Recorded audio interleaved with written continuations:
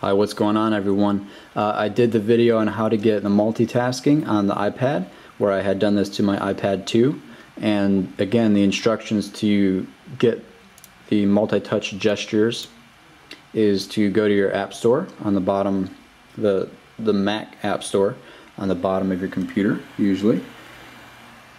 Download Xcode for $5. Go ahead and install Xcode after it downloads. And this is going to take a while to download as well as to install, because it's about a 4 GB program, Xcode. And Xcode is the development suite that Apple provides for its developers, and this is where all of your apps are created in this development suite.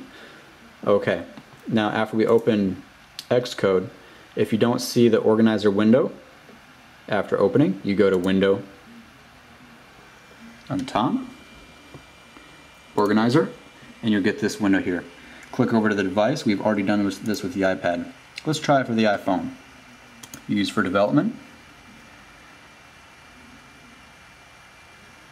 Again, disregard, hit cancel, and cancel. Okay, it looks like nothing really happened, but let's give it a shot here.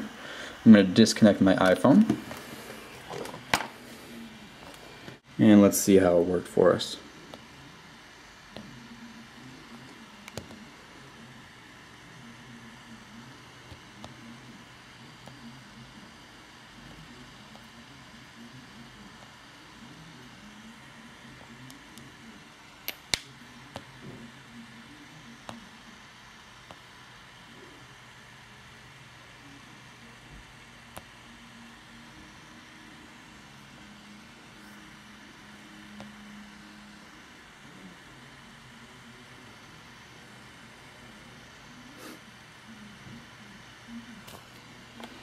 And it doesn't. Never mind.